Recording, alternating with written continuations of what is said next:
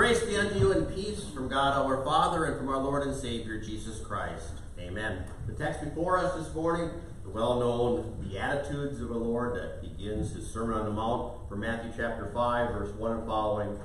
So, now when he saw the crowds, he went up on a mountainside and sat down. His disciples came to him and began to teach them, saying, Blessed are the poor in spirit, for theirs is the kingdom of heaven.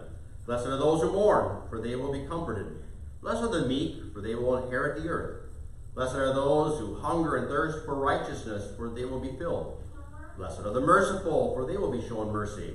Blessed are the pure in heart, for they will see God. Blessed are the peacemakers, for they will be called sons of God. Blessed are those who are persecuted because of righteousness, for theirs is the kingdom of heaven. Blessed are you when people insult you, persecute you, and falsely say all kinds of evil against you because of me. Rejoice and be glad, because great is your reward in heaven. For the same way they persecuted the prophets who were sent before you. This is God's word.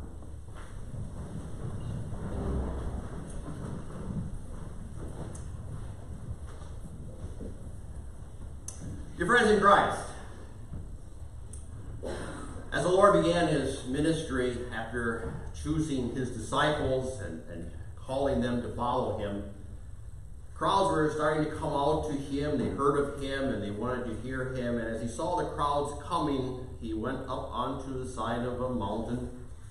And there he began to teach his disciples. We don't know fully if it was just his disciples that heard this sermon or if others came along as he was preaching. But nevertheless, he had a very real purpose for this sermon. The thought of Jesus coming was joy to the people because they thought, now we can reestablish the kingdom of God here on earth and we can get rid of this dreaded Roman tyranny that we are living under. We can reestablish things the way they were and used to be, and Jesus will be this king and so on. And Jesus dispelled this notion right off the bat.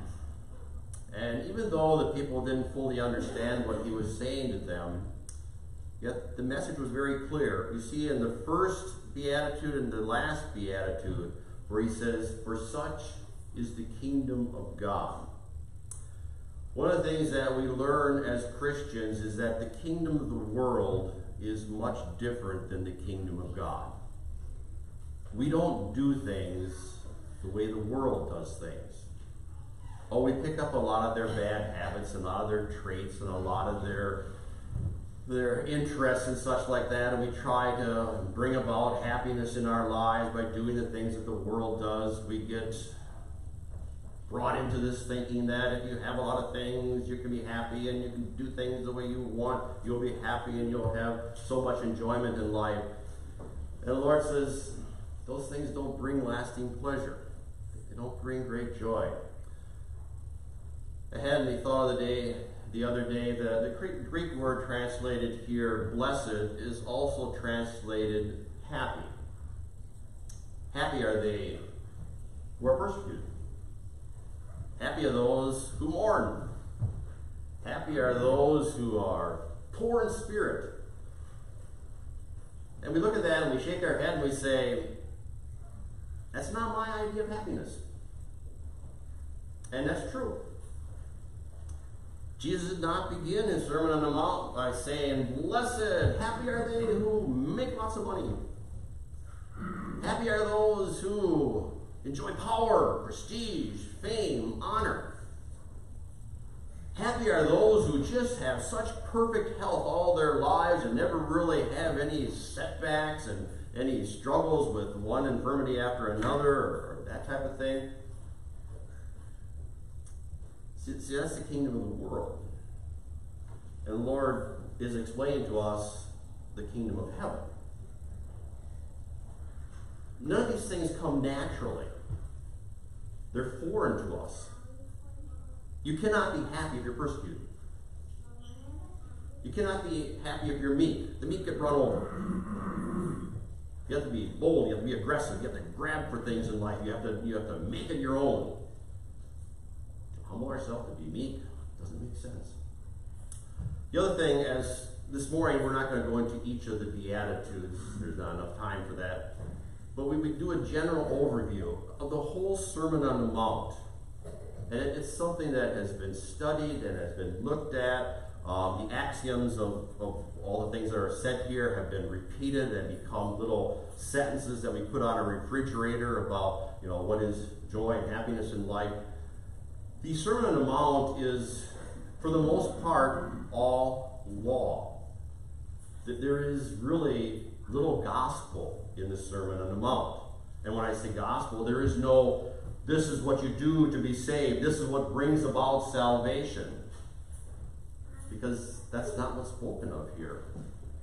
And we begin to understand that as we grow in our Christian faith. There's a number of things in catechism class I always have a difficult time trying to impress upon and to how to teach some particular aspect of the Christian faith. One of which is when we come to faith, there is a new creation within us. What is that new creation? How do you explain this new creation? Well, you can't explain it as some momentary thing. It's not like some light has dawned and some new revelation has come and all of a sudden I'm a different person. You are, but not in the ways you think. That new creation is a progression in our life, a process in our life. We begin to understand what the Lord is saying by this. None of these Beatitudes are we able to do on our own. You can say, well, I'm a meek person. If you're saying you're a meek person, you probably aren't a meek person. Oh, I'm a humble person. I'm a really humble person. I do all these things. If you're saying it, you probably aren't. Oh, I enjoy being persecuted for the Lord. No, you don't. You dread it. You despise it. You get angry at God for allowing you to have to go through this abuse and such. And so we fight against that. But the Lord is very clearly saying, this is the Christian life. It's not the life of the world. It's the life of faith that God gives you. And then we slowly begin to understand. As you look at the Beatitudes, there's 8 of them. And you look at each of these, it's easy for people to say, if I can do all those, then God will love me, and I'll be saved, and I'll be in heaven. So we strive really hard to be a meek person and to appreciate what's going on, and we find that we fail miserably. See, these are gifts that God gives to us. As we look at the Beatitudes, it's not a matter, if I do all these things, then I will be saved. It's, I am saved, and now that faith that God has given me enables me and helps me to be all of these things. And that's a huge difference. That's the kingdom of God compared to the kingdom of this world. And we don't understand it. And probably the disciples didn't understand it at that time either. What are you talking about? Well, we know that many people just turned away from the Lord and stopped following him because these teachings are too hard or too difficult to understand. Because we're trying to use our reasoning. We're trying to make sense of them by thinking of what I am doing and how this, rather than seeing what God is doing in me. That transformation that is taking place in our lives. 2 good examples from Scripture. The Pharisee and the publican. The Pharisee comes into the temple and, I'm not a bad guy. I tithe and do even more than tithe. I pray regularly. I do all these things. Now that person over there, that person needs some work. And I'm thankful I'm not like him, Lord. Such pride, such arrogance. The publican, on the other hand, I'm not worthy to come into your temple. Lord, have mercy on me, a sinner. The change that takes place in one's heart as we begin to appreciate what the Lord has done for me. You see, too often in life, we want to compare ourselves with other people. Don't do that. Compare yourself with God. And you find yourself woefully missing the mark. You find yourself humiliated at my simple little righteous deeds that I think are gaining his pleasure are worthless in his sight because I am so filled with sin. We begin to realize that each day, it magnifies in our eyes the sacrifice that the Lord has made for us. And it humbles us. And all of a sudden, we realize that this particular instant, this particular affliction, this particular accident, this particular event has really caused me to see myself for what I am. I am pretty helpless on my own. I am pretty helpless to do things that I want to do. And with that humbling comes about meekness. It brings about the idea of mourning and of being poor in spirit. And the Lord has brought that realization onto me. And the Lord lifts us up and says, blessed are you. Blessed are you in my sight. Because the kingdom of God is yours. The other example is that of the prodigal son. And actually this sermon in a couple weeks will be on the prodigal son, so we don't want to rob too much from that Sunday. What about the prodigal son? Father, give me my share of the inheritance. I am not going to be a slave around here anymore for you, wasting my life here when I can be out there and I can have the world by the tail. I can do all these wonderful things, so give me my money. I went out. And he did. And he went out. And how'd that work out for him? He thought he had all the answers. He thought he knew exactly what to do. Life wasn't complicated for him. Just have a little extra money. I can do a lot of things. And boy, what fun I'll have. And boy, I'm sure he had a little fun there for a while. Until all of a sudden the money ran out. And the realization of what he had done. How he had been so arrogant, how he had so despised his father, how he had no love for his father, for his family. It was all about me. And all of a sudden, the realization came crashing down on him. And he said, I will go back to my father, but I will not go back as a son because I have proven myself to be unworthy to be his son. I will go back and I will ask him to treat me like he does one of the hired servants. What took place?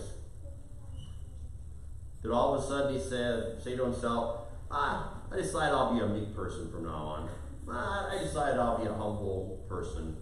I decided I'll be poor in spirit for a while. No. It was something that through the course of his life now, the Lord was working in him. And no doubt in his home he had been taught about his God. He had been taught about the mercy of his God. And he came back. And he understood what it meant to be poor in spirit. Father, I have nothing to offer you. Father, in your mercy, may I stay in one of the servants' places. Do the servant's work. And the father takes him and puts on the robe and treats him like a son, the lost son who had come back. So how do you teach when you become a believer, when faith enters your life, you become a new creation? When does it begin to dawn upon us that every step of the way the Lord has been doing things to humble, to make me realize how poor in my own abilities and my own ways? And the Lord does that. As you look at the Beatitudes, it's kind of a progression. It starts off with the very first one, to be poor in spirit. When we lay ourselves out before the Lord, and to say, Lord, have mercy on me, a sinner. Lord, forgive me for my sins. Whether or not Luther said these exact words, but it was in the movie, so maybe he did say them. Luther was, the night before he had to make his testimony at the Diet of Augsburg, or Diet of Worms, excuse me, he was prostrate on the ground, and he just kept on repeating, Lord, have mercy on me, a sinner. Lord, have mercy on me, a sinner. And one could envision Martin Luther doing that. It was just a realization that what was about to happen the next day, it was totally out of his control. And so how does he start his prayer to God? Lord, have mercy on me, a sinner. He had no idea what the next day would bring. Would it bring about his death? Would he be declared a heretic? Would he be executed? Which would have went along with that, of course. He knew nothing. But yet, he was taught how one is poor in spirit. And from that would grow all the other graces.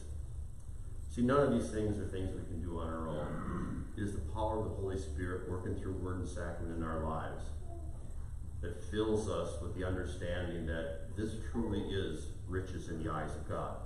This truly is happiness.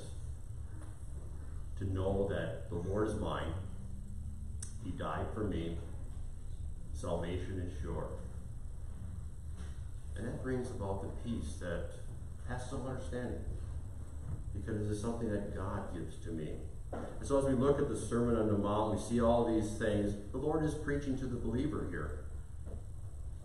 This is who you are. And over the course of our lives, we slowly but surely begin to understand those concepts. And we show them in our lives. Not because it's me doing it and look at me, but rather it's look what the Lord has done in me. And look at the change that has taken place. And so we see that the things of this world and things of God are different. We don't abstain from the world. We don't try to get out of the world. We aren't people that want to shelter ourselves in a cave. But we realize that our calling as Christians are different. We have different goals, different desires. We have a love for people. We have a love for people, and we want them to know Jesus as well. We want them to know that Jesus suffered and died to pay for their sins. And that's true joy when we are able to tell someone what good things God has done, regardless of what their attitude might be in that regard. But still the joy of being able to serve. Because the Lord is humble us. He's made us meek, but all the while promising, because for those belong to the kingdom of heaven. We have God's blessing. He sent His Son to die for us. That empowers us. That brings changes in our lives. Changes of attitude. The law given on Mount Sinai, for the most part, spoke to the outward actions. The law that is given in the Sermon on the Mount speaks to the heart, the internal attitude. The internal attitude about all the things that we do. Because it's out of the heart that proceeds all evil thoughts and sins and such like that.